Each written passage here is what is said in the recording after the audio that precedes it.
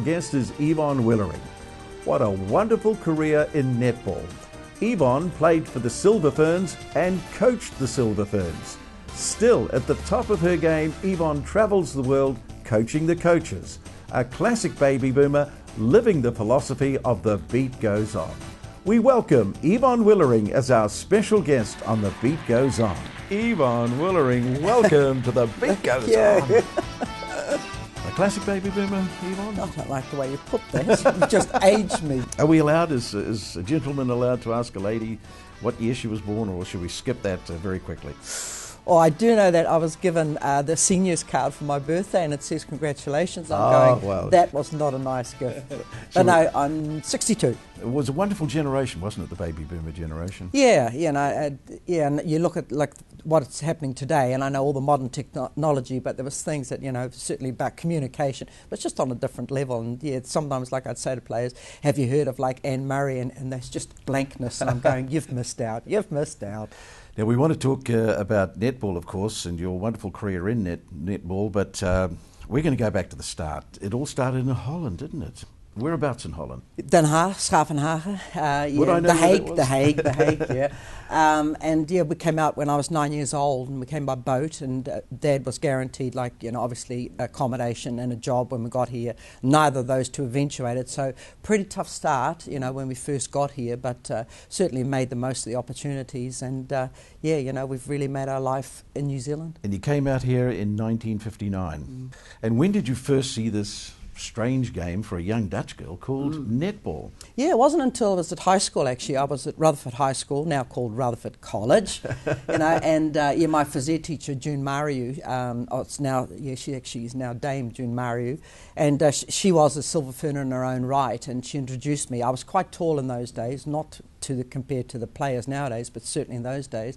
And she introduced me, and I had immediate success, and sort of never looked back from there. I played goal defence in that area court. I guess I naturally could read play. I could see where the ball was going to go, and I loved the team aspect of it. I'd always been involved in athletics where it was all about you, but it was quite nice to have that reliance on other people as well. So and also you got, even in those days, you got to go places, and to share the highs and lows with your teammates. So it wasn't sort of just in isolation with your own ability. It was sharing that ability with others. And you played in the Silver Ferns? Yeah, very fortunate. I was under Dame Lois Muir the whole time, and I was there for a 10-year period, but totally different than what it is nowadays. I mean, so we didn't even know about hydration in those days, for goodness sake, So, yeah, totally amateur. I mean, I would have loved to have played. Yeah. I mean, there was great aspects in that area, but I would have loved to have played in this era, because now our top athletes are fully professional. So, they've got time to train and to do everything else, whereas we actually had limited preparation, because most of us, well, in fact, all of us held down full-time jobs as well as representing our country. Yes, being with. Yeah, so and in the end, I actually was a microbiologist by trade, and it came to a time when I had to make a decision, because I couldn't play netball to the level that I wanted to play and also do justice to the job. So fortunately, I actually worked for Netball New Zealand, and really netball just became my whole profession, and and I was very fortunate to actually obviously get paid for doing what I loved. So what did Mum and Dad, who were from Holland, think of this game called netball? They've probably never seen it before. And here's their daughter being a big star in netball. What did they think? They were pretty passionate. They used to always come to our club games as well. But what I really enjoyed about it, they didn't just come to see me play. They actually came to watch the team play, because even when I'd made the Silver Ferns, they still went to watch the club competition and watch my club team collegiate playing. So it was pretty cool. So they were introduced to the sport. But even nowadays, when they're watching the game, they're saying, we don't understand some of the rules. Well, don't worry about it. Lots of people don't. So yeah. Now, at this wonderful age, with all that wealth of experience, are you still sought after from other countries throughout the world, saying we need someone to come and really knock us into shape? Does that happen? Or yeah, I contract coach, and I really enjoy that, but I spend probably more time with coaches now rather than with players. Okay. So I like to go and I do still take teams like when they come to New Zealand shores, but it's more like a one or two days sort of thing, so it's all care, no responsibility. So I don't have it sort of at the end. Although having said that, I've just taken a Netball North team, and I haven't taken a provincial team for years, and that was a new experience because it's just changed so much. I think that we've got far more priority now on the ANZ Champs than we had the provincials. But in my area, when I played and also I coached for Auckland, and then I went to Harbour, it was major. The provincial champs were major, a bit like rugby when we had the provincials. But now, obviously, television's totally gauged on the ANZ Champs, so that's where the priorities now. So it's a bit sad because there were some really memorable moments in the provincial champs, and that's where the players of the futures come from. Would you be considered the Graham Henry of netball? Oh, no, I think there's a few of us around for that. I don't think so, no. Now, the other night, or some weeks ago, but it was the other night, we beat Australia for 2 games in a row. You must have looked on with pride. I mean, this was the Constellation Cup, and of course, the ANZ Champs, we won that this year. Is this going to be the golden years for netball for the next 10 years, do you think? Or can you see any cracks in the system? I'll let you know after this quad series. Yeah, I mean, obviously, and we always compare ourselves against Australia, and so we should, because we're the 2 leading netball nations in the world, so you'll always have that. But yeah, to be able to win the game over in Australia when we've often been deemed chokers that we can't win over there, so to do it with Magic and the ANZ Champs, and then obviously the Silver Ferns again, yeah, I think it's lifted us to another level. This is what you've been fighting for all your life. When you went into coaching, you now had young girls playing the game, and you were getting them ready for battle. And the other night, really, it was the culmination of all those battles, wasn't it? I think the one thing that we tend to lack is consistency, and I think sometimes in part that is because we tend to, and I've spoken to players about this, we tend to get score focused, and you see it in a lot of sports, we get score focused rather than performance focused. So as soon as we start thinking, hey, we can win this game, and we did that at the World Champs, you're in trouble because you're going into the future, and that is something that some players are still having to learn. Certainly I learned that as a coach. We were in a situation, one of the world champs, 99 world champs held here in Christchurch. We went into that last quarter 7 goals up, and we lost it by 1. And the reason for that is, I believe, is that we all thought, hey, we've got this game won, and we still had 15 minutes to play. So, I learned so what you're saying, you were that. score focused as opposed to game focused. Yeah, and you look at a lot of sports, even the All Blacks in that last game against France, you have a look at it. We were just hoping that those were the longest 5 minutes at the end. We were just waiting for that to go. Whereas, if you truly believed in your total performance, you should have just kept playing. Now, the beat goes on. It's all about challenges for our age group, the baby boomers. Still got a mountain to climb, still got a book to write, a CD to record.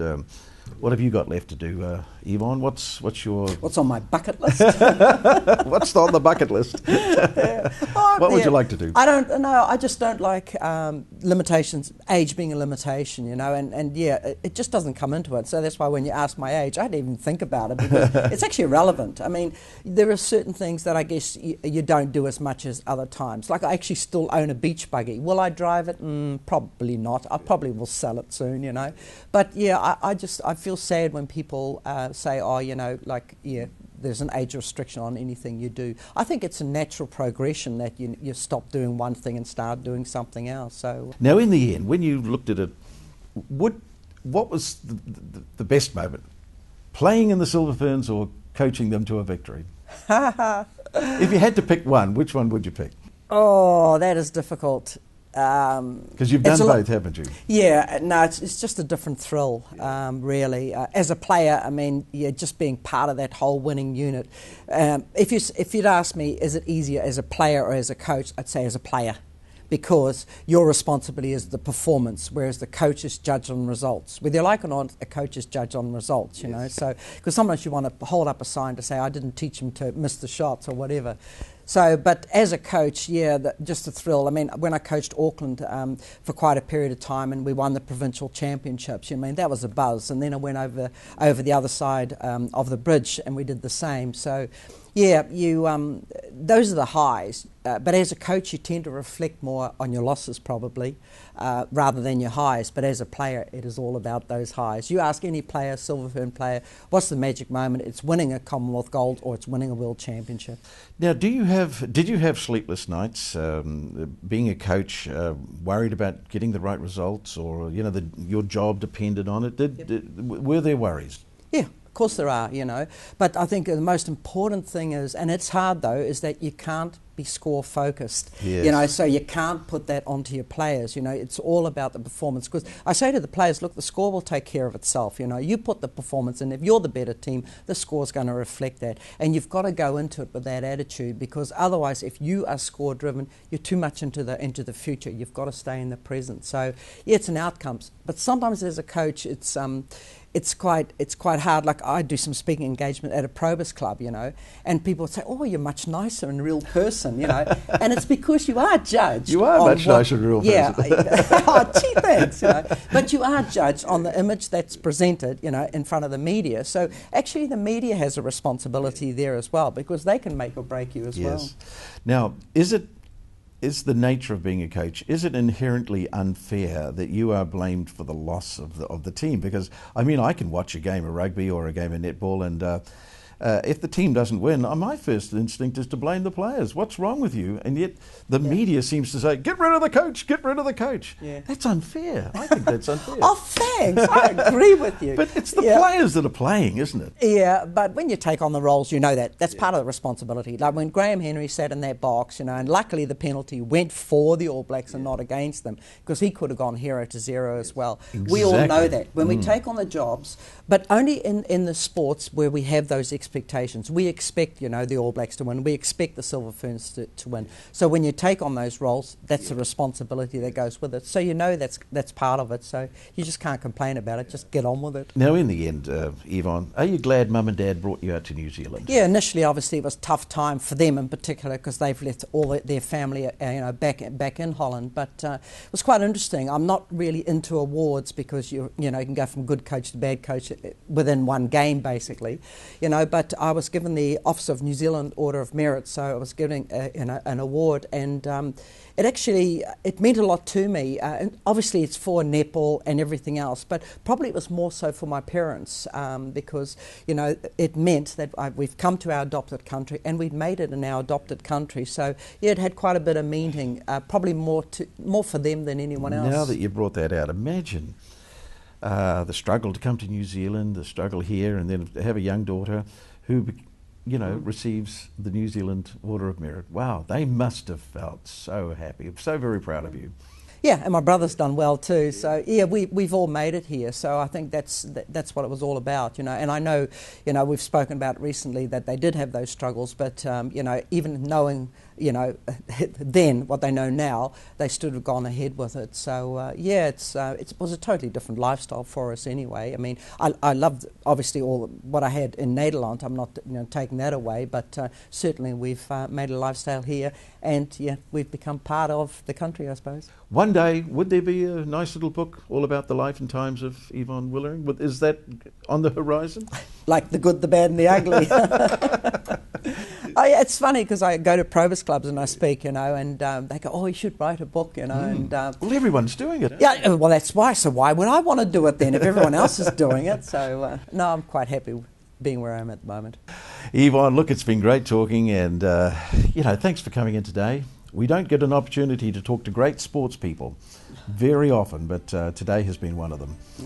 So we're going to see you again in lights, hopefully, coaching some team up there in the sky. Oh, I don't know about that. Some famous team.